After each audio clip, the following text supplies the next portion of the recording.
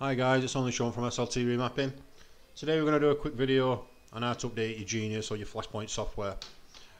Top of your screen you can see a few little tabs saying modified, new Genius, new Transdata, updates. If you wanted to update your Genius, you'd click new Genius, updates, system, and then you see automatic or force. It makes no difference which one you use, they both do the exact same. Once you click this, just follow the on-screen instructions and it'll update your Genius as prompted.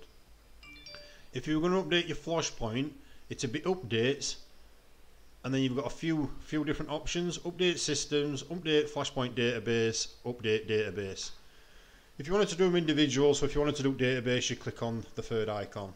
If you wanted to do update flashpoint software, the second one. If you want to update both at the same time, just update the full system.